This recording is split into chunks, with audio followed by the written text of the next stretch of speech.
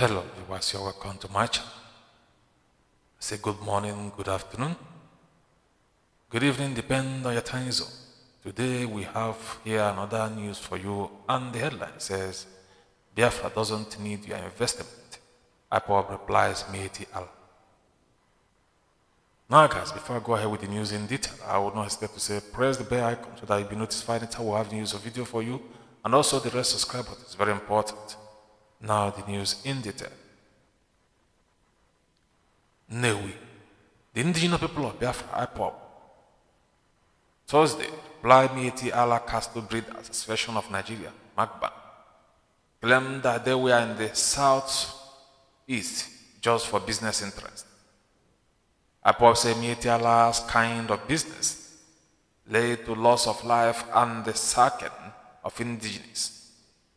In a statement by his media and publicity secretary, Emma Powerful, the pro-Biafra group said it is finding it amusing to believe that Miyetti Allah has purely business interest in Biafra land. The statement read, the attention of the indigenous people of Biafra, IPOB, has been drawn to the deceptive statement credited to Miyetti Allah Cattle Breeders Association of Nigeria, MACBA, that they are solely concerned about their business interests in the East and not motivated by their age-long territorial expansion. Miyetti Allah cattle breeders can deceive their fellow Nigerians with their gimmick and antics, but we IPOB are smarter than them anytime, any day. We are working tirelessly night and day to protect our people regardless of human and material costs. We therefore want Miyetti Allah Cattle Breeders Association of Nigeria, MACBA, to stay away from Biafra land. We don't need them and their investment, including their foot soldiers, herdsmen, bandit terrorists, ISWAP, and others. They should all stay clear of Biafra land before it is too late. We are at large and monitoring and watching any step they will dare to make into Biafra land.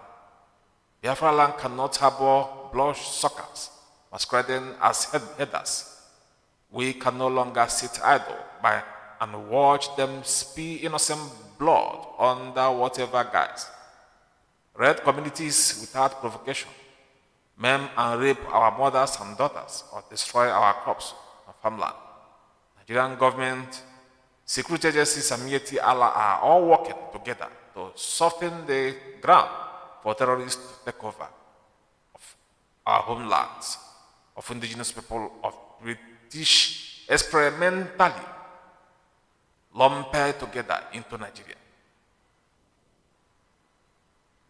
Thank you so much, guys, for listening. I say please put your comment in the comment section, share this news, it's very important, and stay blessed as you do. Cheers.